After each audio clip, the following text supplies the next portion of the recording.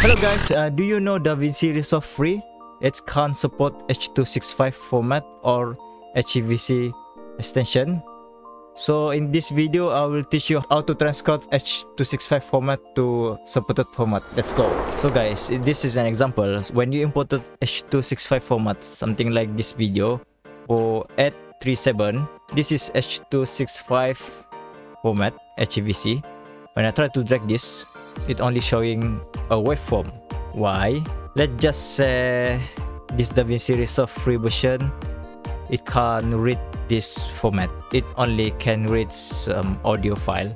So what you have to do is, this one is to try to transcode to other format. Without further ado guys, let me show you how to transcode this H.265 video. First thing first, what you guys have to do is to install the applications or software named as Shutter Encoder.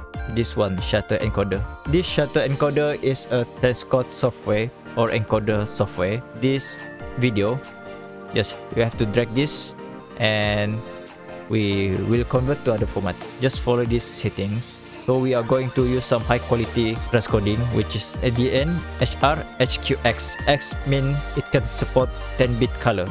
So after that, you select it, start function, then it will convert it to DNR HQX format.